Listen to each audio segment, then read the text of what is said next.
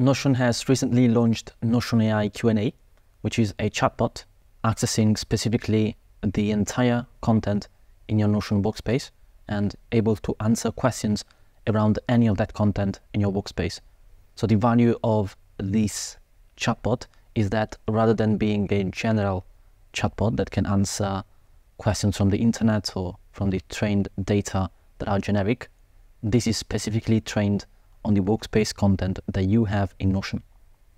So if you're an individual, for example, and you are building your second brain system after understanding the value of it, after reading the dedicated book by Tiago Forte or any content around it, this can be valuable to retrieve knowledge quickly without disrupting your workflow and building up a repository of knowledge that you can access at any point and that is specifically customized for you. If you are a company, this can be valuable for helping onboarding people, for example, where they can answer questions and find answers as long as you have data in your workspace, documentation, and well-structured content that is natively living within Notion. Or it could help anyone in the team ask questions and make sure that you can work more effectively as an asynchronous team, as opposed to having to always ask questions in a Slack workspace, for example, or via email or other messaging tools. So if you have a Notion workspace, you can access Notion AI Q&A if you already have the add-on Notion AI plan into your workspace, or if you sign up for it, then you will be added to the wait list, because currently they are releasing Notion AI Q&A a bit slowly to new users of Notion AI. So let's dive into the features, the limitations, and everything that you need to know about Notion AI Q&A as of today.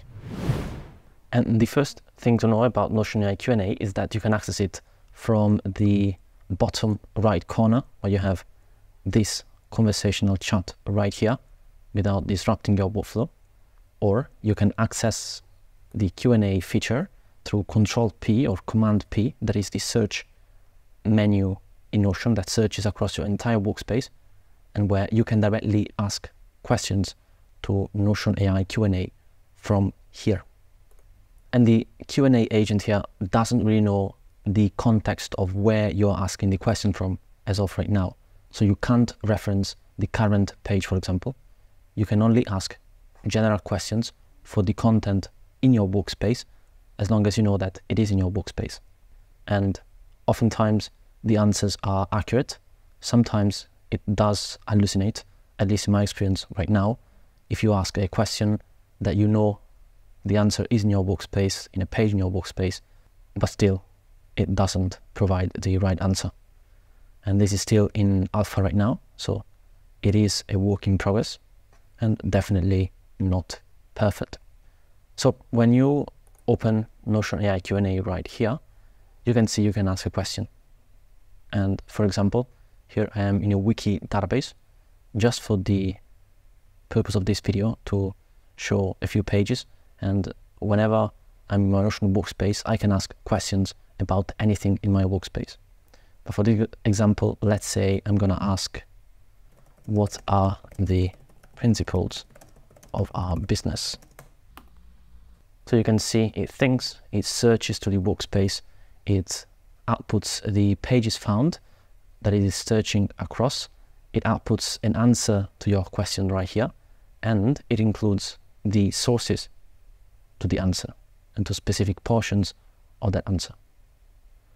And you can see here, this is a pretty accurate answer based on the content that I know is on the page in the Notion wiki here that I'm looking at. And you can see that these are the pages. I can see more. These are the pages where it got the content from, and I can just open that page and then navigate to that source easily within the Notion workspace. In addition, I can also provide feedback to this answer with the thumbs up button or thumbs down button. Notion says specifically that they do not use the data to train their AI model. So everything is privacy oriented, at least according to the Notion team.